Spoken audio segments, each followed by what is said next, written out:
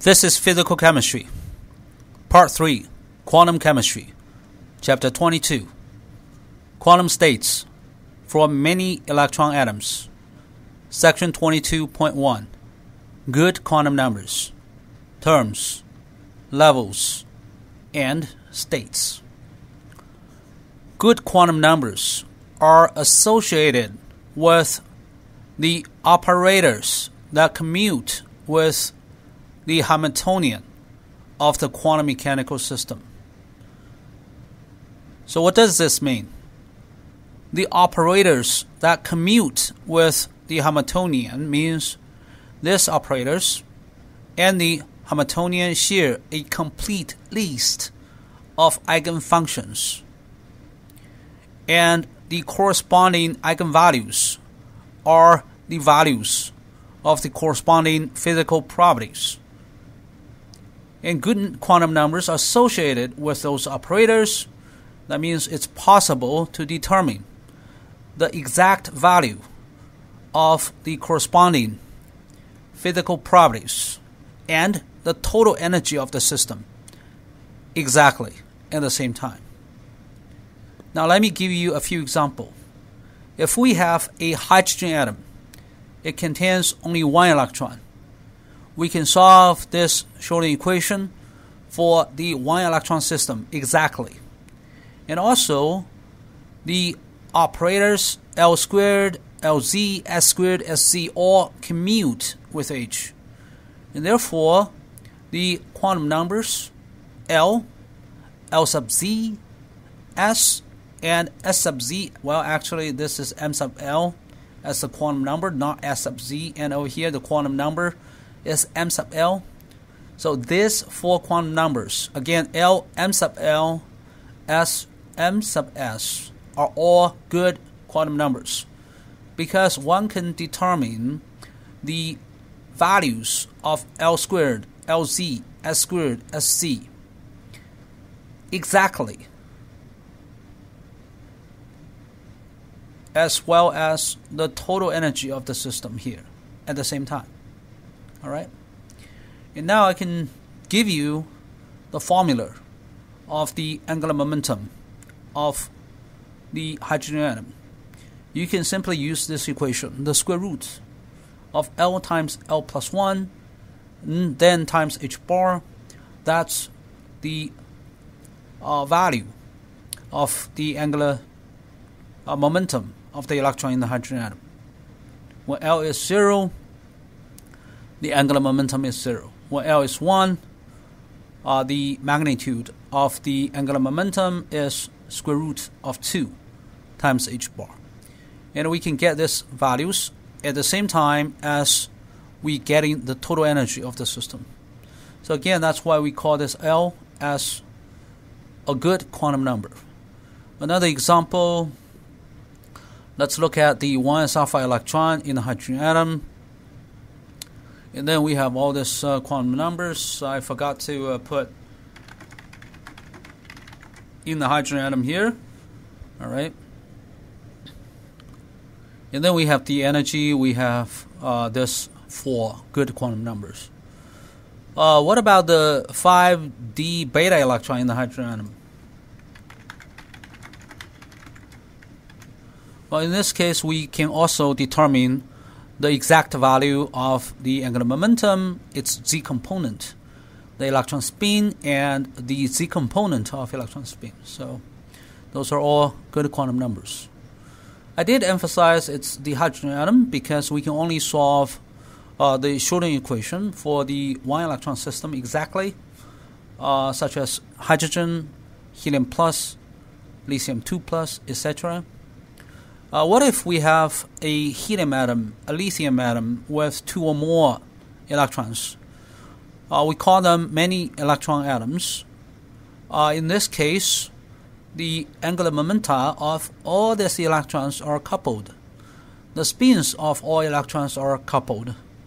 And remember, the angular momentum of an electron has three directions, so it's a vector. So you're not doing the sum of scalars, you're doing the sum of vectors.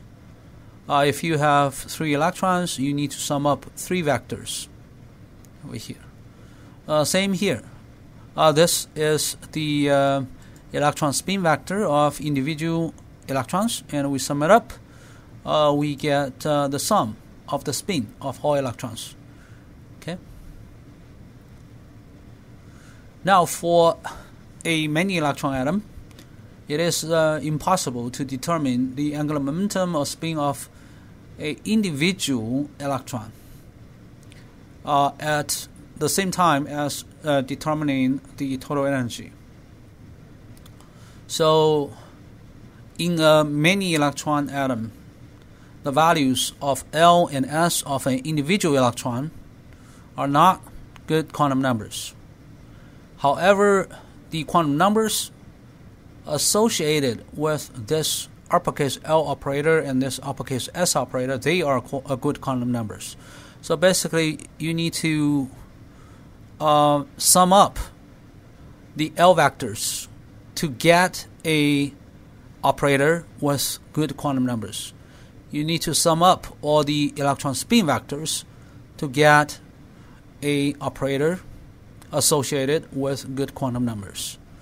Good quantum numbers, again, that means we can determine its corresponding physical properties exactly. Now let's look at the Z components. We have similar equations. So here and here. The Z component is constrained in the Z direction only, but it still has a direction, positive versus negative, right? So you can have like H bar versus negative H bar in the Z direction. So I still consider that with a direction, all right, but not like a three-dimensional vector, which clearly has three components in the X, Y, and Z directions. Now we have the quantum numbers here, uppercase M sub L, uppercase M sub S. Over here, this is a sum of scalars, a sum of numbers. So really, you just sum up the Z components of individual electrons. Same here. So these two equations are easier, okay? You do not need to deal with the vectors. But again, I mean, if you just imagine the sum of two vectors, and if you focus on the Z direction, well, the Z component of the sum is indeed the sum of the Z components of these two vectors. So it's simple addition of two scalars in that case. Another definition, atomic term. This is the most important definition in this chapter. Atomic term is a group of states that has the same L and S value. And you have to pay attention to L and S. They are uppercase. Okay, again, uppercase L and S. Those are not lowercase L and S. Lowercase L and S are referred to a single electron. Uppercase L and S are referring to a group of electrons. Occasionally it's one, but in general it's more than one. Okay, it's usually more than one. Now I want to show you the sum of the vectors using this picture. This is a vector, another vector, a third vector. So the sum of these three vectors is this. Alright, so you need to learn how to sum up the vectors. That's a lot easier to sum up the Z components. This is a total Z component, and this is just the Z component of vector 1, vector 2, vector 3. So over here, if you just look at the Z component, it's the sum of these three scalars. But if you're looking at the sum of vectors with directions, now you can see, well, this is a bit more complicated. If you have a completely filled subshell, for example, helium has a completely filled subshell. 1s orbital is completely filled. Or if you're looking at beryllium, 1s and 2s are completely filled. Or if you're looking at neon, right? Those equations are always true. This is very helpful because now if you're looking at the sodium atom, we do not have to worry about the 1s2, 2s2, 2p6 orbitals in sodium. We just need to focus on the 3s1 orbital in sodium because this is the only subshell that's not completely filled. Oh, by the way, you do not have to worry about those empty subshells either, okay? If they are empty, I mean, we do not have to take them into account. So again, we just look at the partially filled subshells, right? We just examine the uppercase L and S of those electrons in the partially filled subshells. For example, if you look at boron, we'll just look at this 2p1. In boron, because there's only one electron to consider, again, this is the 2p orbitals. There are three 2p orbitals. And this electron can be alpha spin or beta spin, right? So now let's look at the possible values of the z component of the angular momentum. So again, this is the sum, but since we have only one electron, the sum of just one item is just itself. So it's possible to have this L sub z, the z component of the angular momentum, can be -1, 0, and +1. The possible values of the z component of the electron spin is -1/2 or +1/2. All right,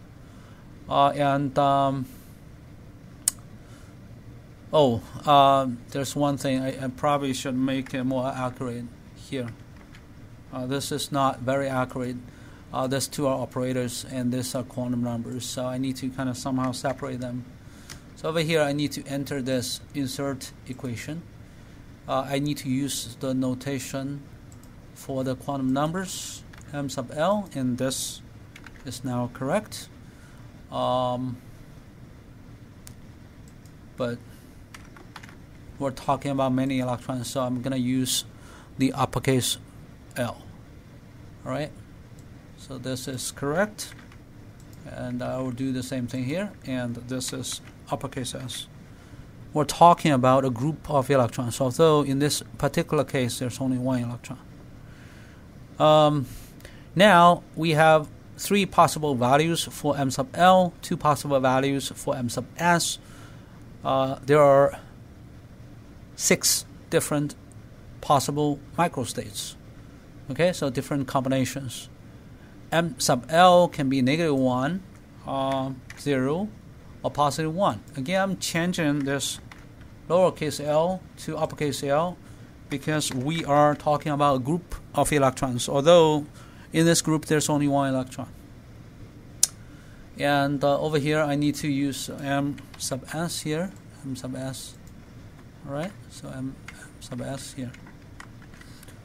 It can be -1/2 or +1/2. So maybe I should just make it more clear. There are 6 microstates. Given the above 6 possible microstates, we have there's different values for m sub L, there's different values for m sub S, and given this possible values for m sub L, -1, 0, 1, we know L is just 1. Remember, in general chemistry, you learned the rule. So m sub L is supposed to be ranging from -L to L. So we can go backward. So if you know L, and then you know m sub L can be -L, -L +1, and then ... all the way to +L. And we can also go backward.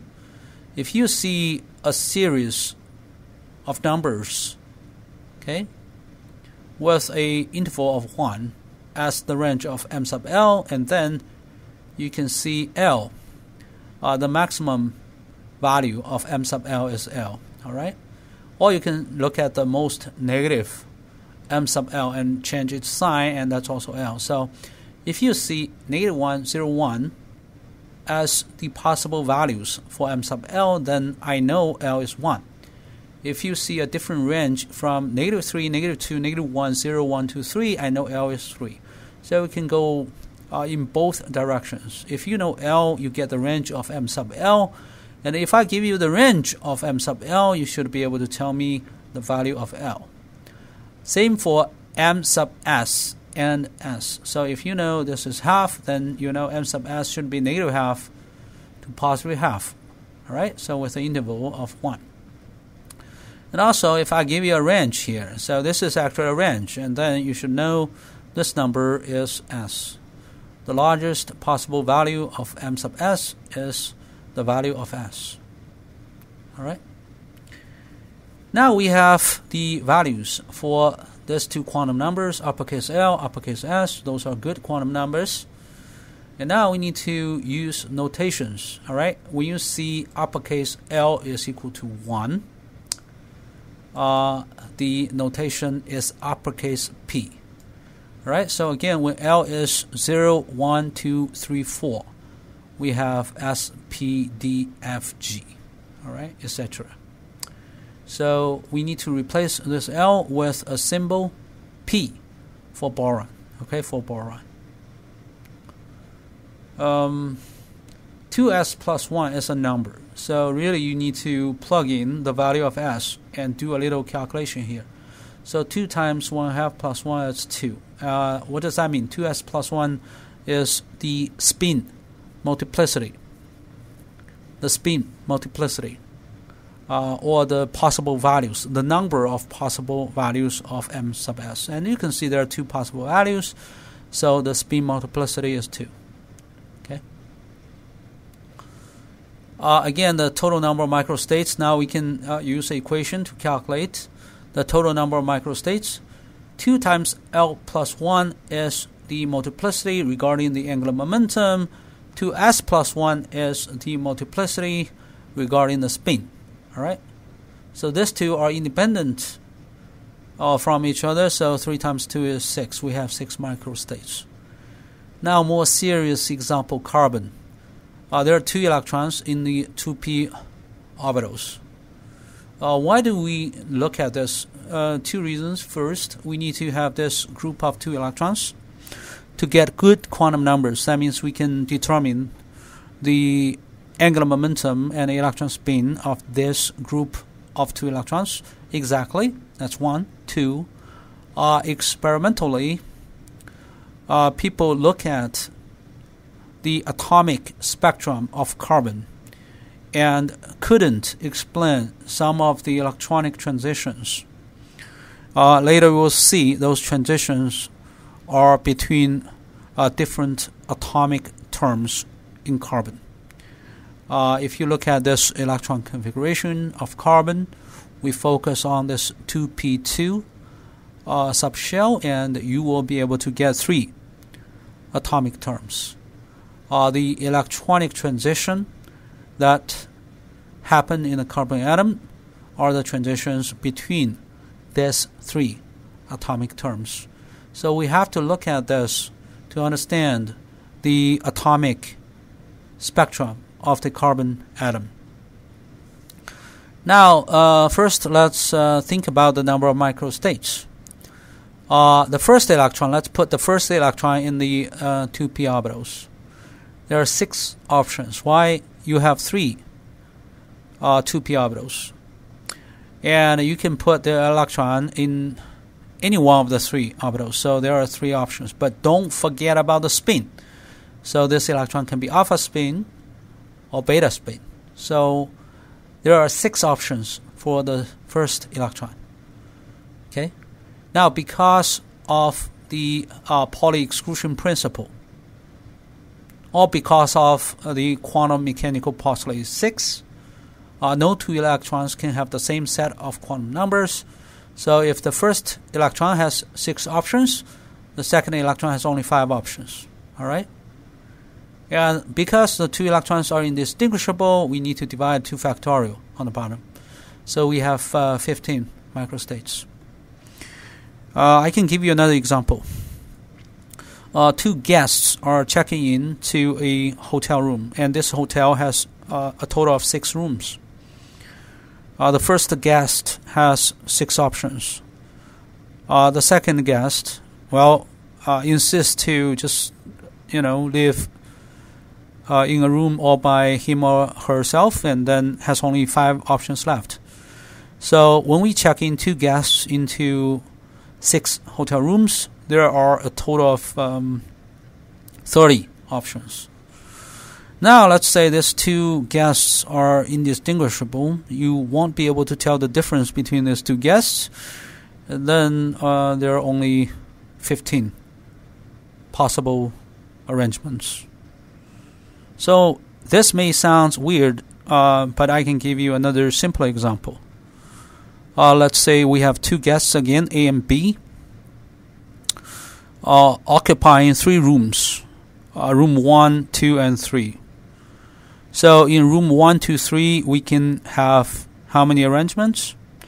Well, we can have 3 times 2 equals 6 arrangements.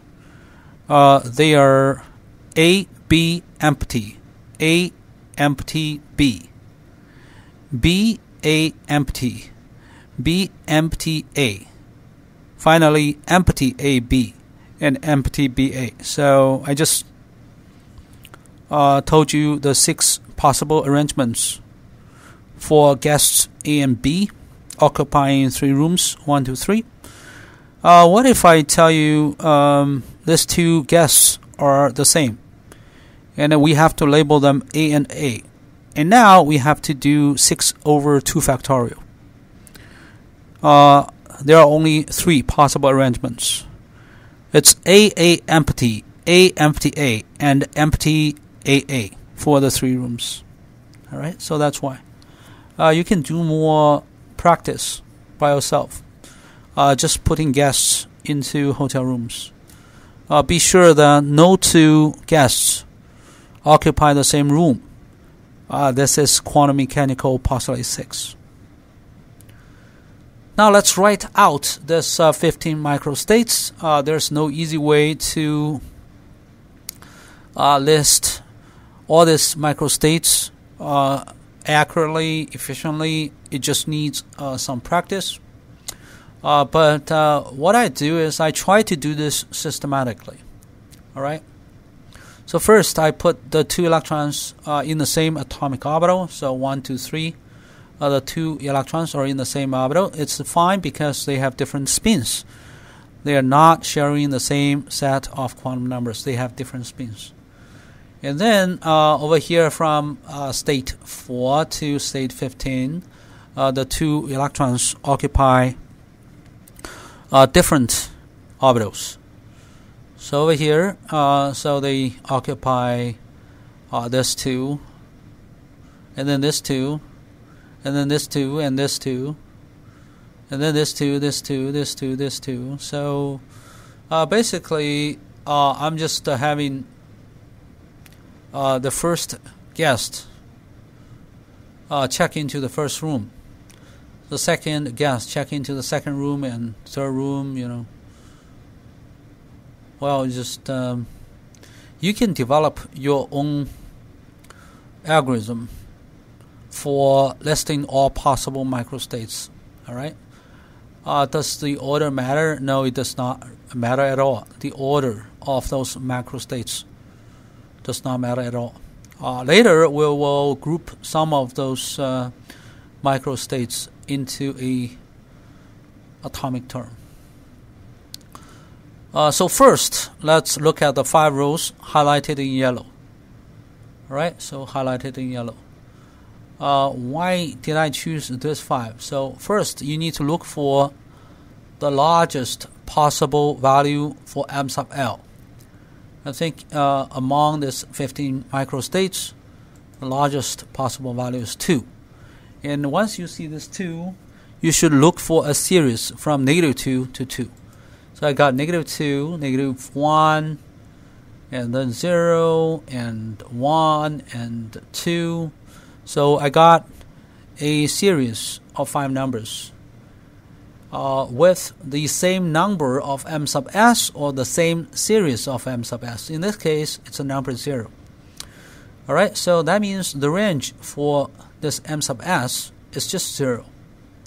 0 is the lower and upper limit for m sub s.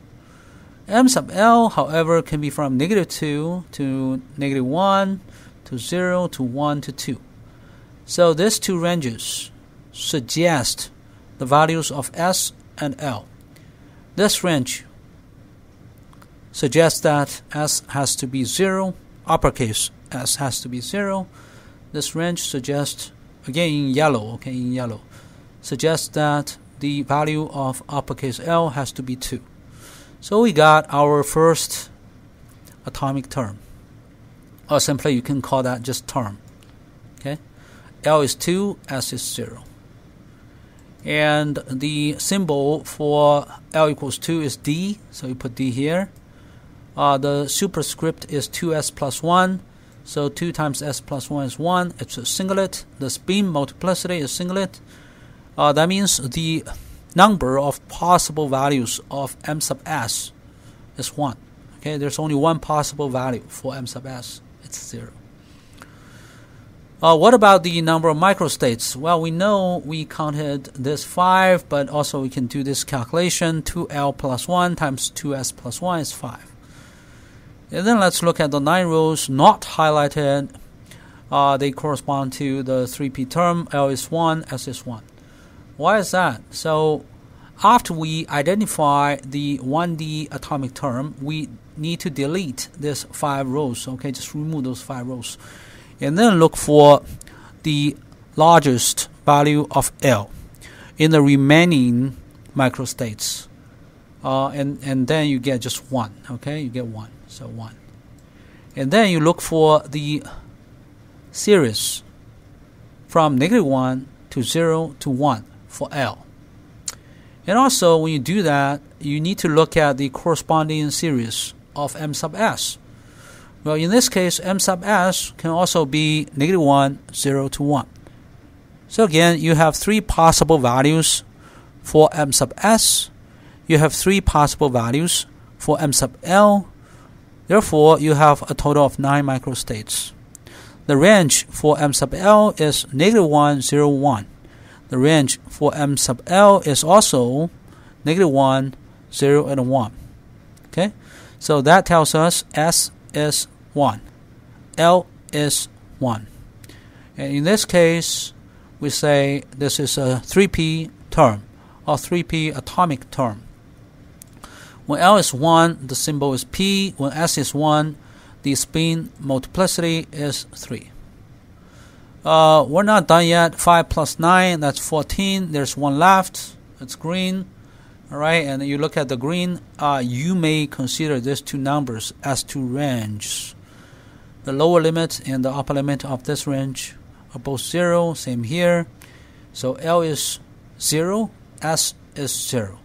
When S is 0, the symbol is S. When S is 0, 2S plus 1 is 1. The spin multiplicity is 1. So you have a 1s atomic term. All right. Unfortunately, we used this uppercase S for 2 different things. Why is this? When L is 0, when the angular momentum quantum number is 0, the corresponding notation is S, uppercase S. 2, the spin quantum number is also uppercase S for a many electron atom. This is unfortunate. So again, you have L is 0, S is 0, so the atomic term is 1s. This S is the symbol that corresponds to L equals 0. And this is the spin quantum number. Alright, so this S and this S are different. This S and this S are the same. Now we account for the 15 microstates. 5 plus 9 plus 1, you got 15. Now which atomic term has the lowest energy? There are rules. Rule 1. The lowest energy term is that which has the greatest spin multiplicity. Alright, so now it's got to be 3p. 3p has the lowest energy.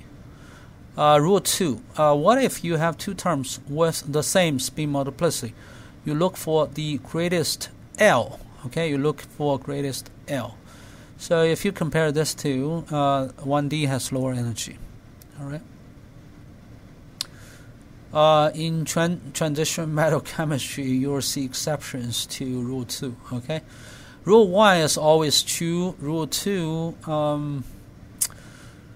occasionally there are exceptions.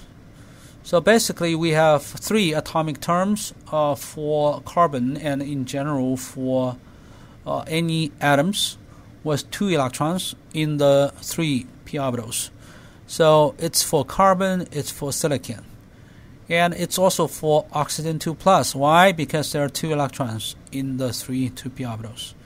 And experimentally we see 1, 2, 3 atomic terms, 3p, 1d, and 1s.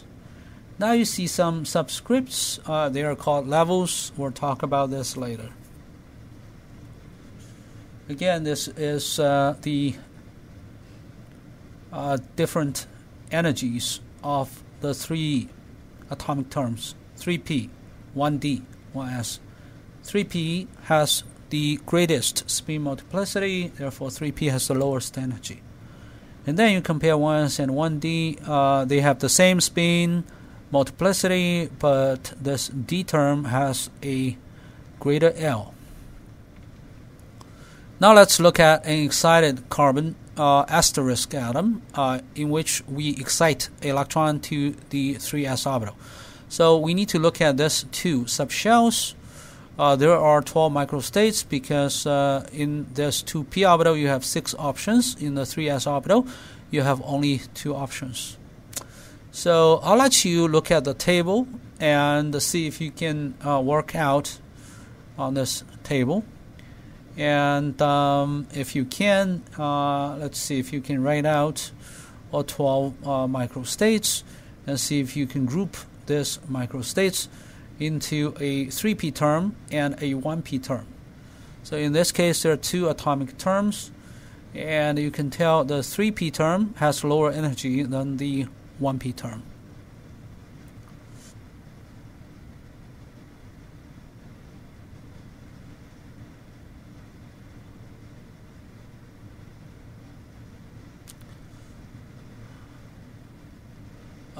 Over here I'm just listing, assuming over here the electron in the 3s orbital is alpha electron.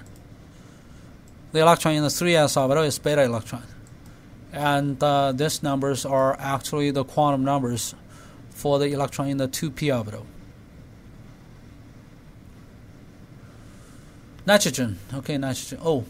You can look at this table and pause here and see if you can construct the same table with the same 12 microstates and see if you can come up with the same atomic terms here. Nitrogen. Nitrogen is even more complicated. We have 3 electrons in the 2p orbital. The first electron has 6 options, the second 5 options, the third electron 4 options, and the electrons are indistinguishable, so we need to divide this by 3 factorial.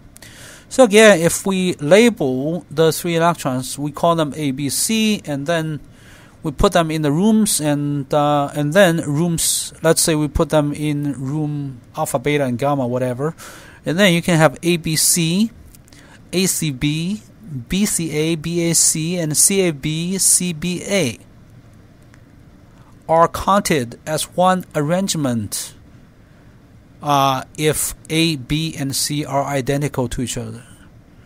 So all the 6 arrangements I mentioned, ABC, ACB, BAC, BCA, CAB, CBA, become AAA when A equals B equals C, right? So just these 6 arrangements are all just AAA if B and C are indistinguishable from A.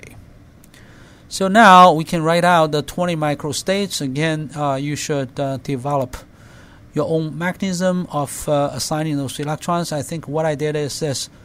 I fully occupy the first atomic orbital here, and then the second one, and then the third one, and then allow 1 electron to occupy each 2p orbital. Okay, so now I got 20 microstates, and I need to group them into atomic terms. What I did is I look for the largest m sub l. Oh, by the way, m sub l is the sum of the individual lowercase m sub l. So when I look at the table, the largest value is 2. and I see two of them, 1, 2. They correspond to different values of m sub L, so that's why we highlighted 10 microstates with yellow. So this number can be 2, 1, 0, -1, and -2. M sub S can be -half and positive half. So 5 options regarding m sub L, 2 options regarding m sub S. The total possible arrangements is 10. So we have 10 microstates, 10 rows, 10 microstates correspond to this 2D atomic term. We delete this 10 rows and look for the largest L again. We find 6 rows. Those are not highlighted. So these are not highlighted. 1, 2, 3, 4, 5, 6. Okay. They correspond to L equals 1, S is half. So the atomic term is 2p. And finally, the remaining 4 rows, okay, you get 4s. In this case, L is just 0. S can be -1.5, -0.5, positive 0.5, and positive 1.5. The green ones, 1, 2, 3, 4. All right. Okay, now one question here. Is there any difference between this one and this one? No, there's no difference between this one and this one. There's no difference. You can highlight this with yellow and this with green. That should not affect your determination of the atomic terms. All right. And I want to emphasize again, this table is for us to list all possible microstates, and we group these microstates to obtain the value of this uppercase L and the uppercase S. Nothing else. They do not really have corresponding quantum mechanical wave functions. It's just a tool for us to determine L and S, and then atomic terms. Okay, what if we have d electrons? It gets really complicated, but it's doable. What if we have P4 and P5? P5 is the same as P1, P4 is the same as P2. The reason is this: when you have P4, you can imagine not having 4 electrons, but having 2 holes. All right, so you can imagine 4 guests occupying 6 rooms, but also you can imagine we arrange 2 holes, 2 vacancies in the 6 hotel rooms. How do you arrange 2 vacancies in 6 rooms? It's the same as arranging 2 guests in the 6 rooms. Now let's look at the levels. So sometimes you see a subscript here, J, a number here, and this J will tell you the energy levels because each atomic term may further split into energy levels. J is a vector. J is a vector. So L corresponds to a vector, the angular momentum vector. S is the spin vector. So J is the sum of the L vector and the spin vector. Together you get another vector, it's J. The quantum number J can be from the absolute value of L minus S. So this is just the difference between these two, all the way to L plus S. All right. Remember, L and S cannot be negative. All right. L and S cannot be negative. All right. So this is the possible values for J. Again, I'm using this bold font to emphasize those are. I'm talking about the vectors here.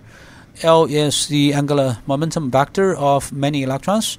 S is also a vector of the spin of the group of electrons.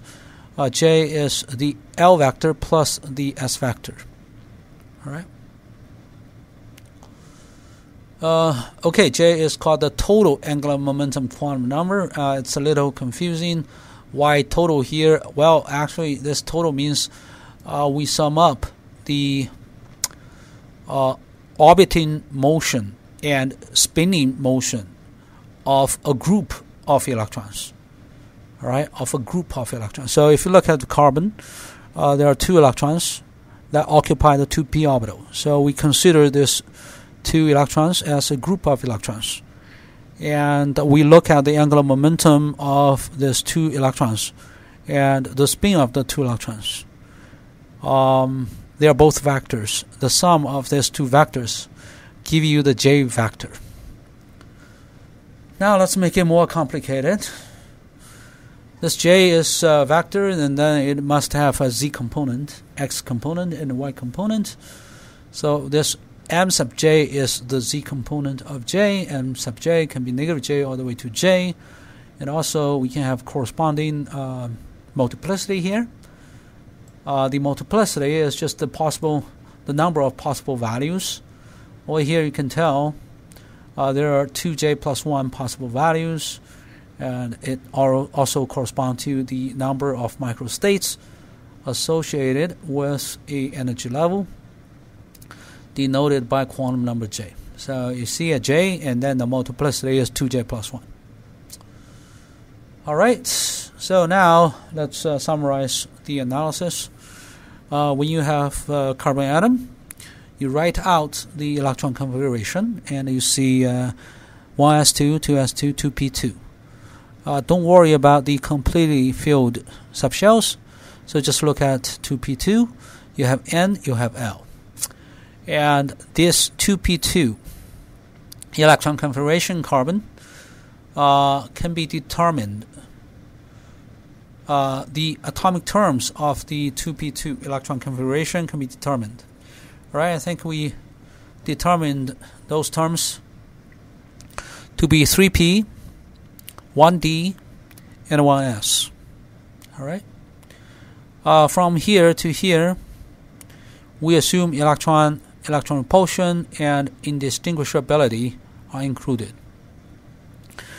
When that's the case, the electron configuration splits into three terms.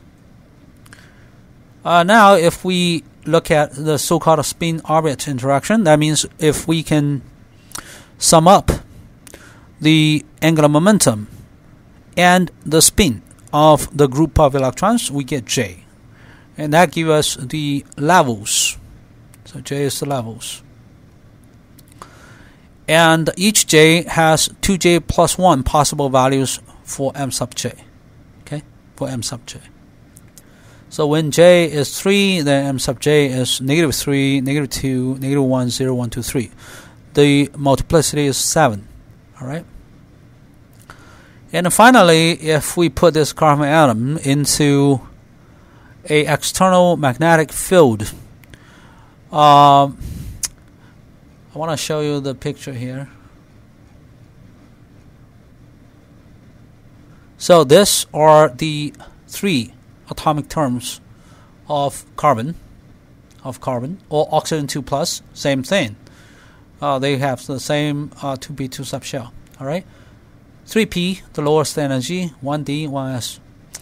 If you look at the high resolution atomic spectrum of carbon, you will see this 3p further splits into 3p0, 3p1, and 3p2. 0, 1, and 2 are the values of J. And J is the sum of the angular momentum vector and the spin vector. So if you look closer, this atomic term splits into three levels. And then if you look closer and see the fine structure of this 3p2, this one will split into 5 different energy levels in an external magnetic field. You need a magnetic field. Alright? They correspond to M sub J equals negative 2, negative 1, 0, 1, 2. So further splitting here. And these 5 levels in the external magnetic field correspond to 5 microstates. So actually you have 1 microstate here, 3 microstates here, 5 microstates here. Together you have 9 microstates. Over here you have 5 microstates. M sub J can be negative 2, negative 1, 0, 1, 2. 1 microstate. Again, 1 plus 5 plus 9, you get 50 microstates. Alright, so I just explained this M sub J over here. If you put the carbon atom in an external magnetic field, you will be able to observe in the same atomic term, same level, you can have different M sub j. Again, this is the experimental observation. So if you have the atomic spectrum of carbon atom, you see a transition from here to here. You see transition from here to here. We can determine the energy difference. These numbers are in wave numbers. So to get the energy, you need to multiply this by hc, by h, the Planck constant, and c, the speed of light. And if you look closer, you can see this atomic term splits into 3 levels, and there's a difference between these 3 levels. It's called a spin-orbit interaction.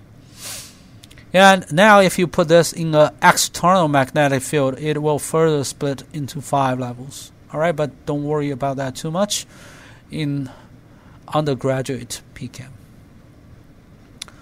Why does this atomic term not split? Well,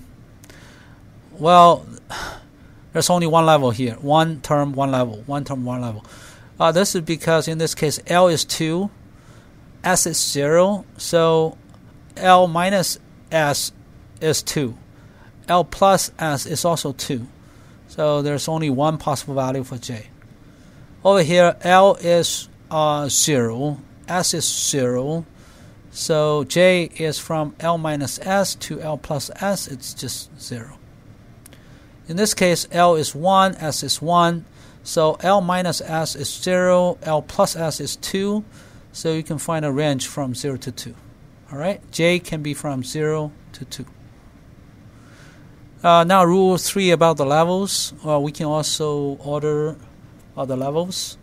If you have a unfilled subshell, which is exactly or more than half full, the level with the highest J has the lowest energy. If the unfilled subshell is less than half full, the level with the lowest J value has the lowest energy. Why is that? So over here, remember, when you have this situation, you're just considering arranging guests into the hotel rooms. Over here, you are arranging the holes, the vacancies in the rooms. That's why you have different conclusions here. Physically, it's just talking about the interaction between 2 magnets. One originates from the orbit motion of the electron, the other originates from the spin motion of the electron. Now you can imagine when the 2 magnets are arranged in the opposite directions, they attract each other, which lower the energy. If you have 2 magnets put together in parallel, they repel each other. The North Pole and the North Pole repel each other. You have a higher energy. So now for the carbon atom, there are 3 atomic terms. This 3p has the highest spin number or spin multiplicity. So this 3 is spin multiplicity, and therefore 3p has lower energy than the other 2. And then 1d and 1s, 1d has a higher angular momentum, quantum number L, so 1d has a lower energy than 1s. But again, in transition metal chemistry, you may see exceptions to this. Don't be surprised.